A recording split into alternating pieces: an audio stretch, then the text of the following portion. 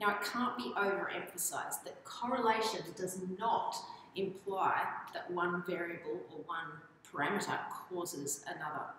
If two variables do have a strong correlation, then often that's enough for us to say, hey, there might be something going on here, we should check it out. Because it's possible that one is causing the other. But we can't actually confirm this from the correlation.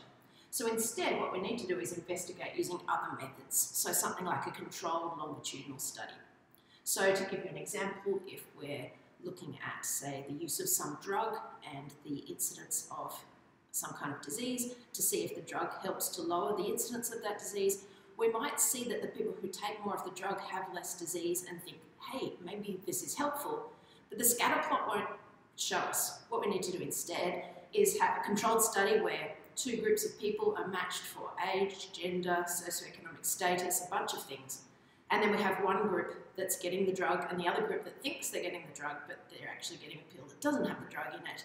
And then we look at those two groups over time and we see what the incidence of that disease is. That's how we tell whether the drug has an impact on causing or lessening the incidence of that disease. So definitely finding a correlation is good. It's a reason to do more research, but it doesn't show that anything causes something else.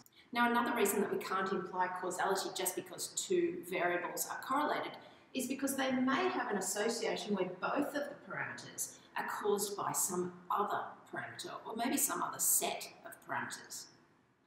So to give you an example of that, somebody might find a correlation between something like, say, the number of dental caries people have, the holes in their teeth, and, say, the incidence of diabetes.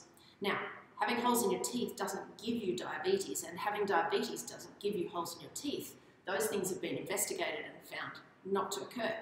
But they could both be caused by a poor diet. And one of the most important things that we can't forget is that many correlations are purely coincidental. So I've got some ridiculous examples here.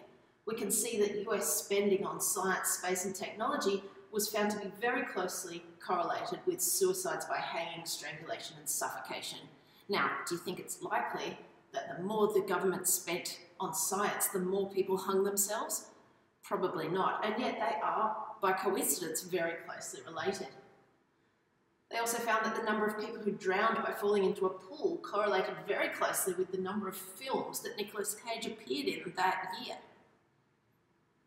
The per capita cheese consumption was correlated very closely with the number of people who died by becoming tangled in their bed sheets. I'm not sure that having too much cheese for dinner caused them to do that. The divorce rate in Maine just happens to be correlated with the per capita consumption of margarine. Here, for a 10-year period, the age of Miss America correlated with the number of murders by steam, hot vapours and hot objects. And yet I'm pretty sure that we weren't getting less people dying from steam just because Miss America was a little bit young.